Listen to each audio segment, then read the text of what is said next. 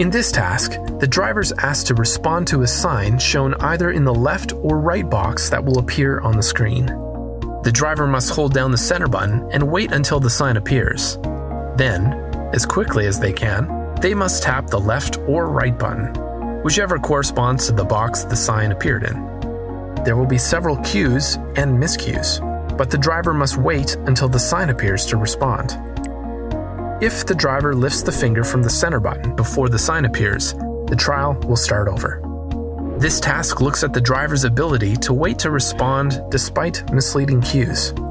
This task also tests to see if the driver will confuse left and right, or the gas pedal and the brake. Did the driver respond prematurely, or very slowly? When they responded, did they choose the correct side?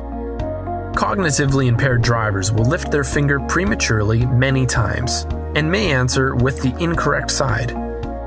This task relates to real-world driving because when a light turns green, we still need to check to see it is safe to proceed before we start to move.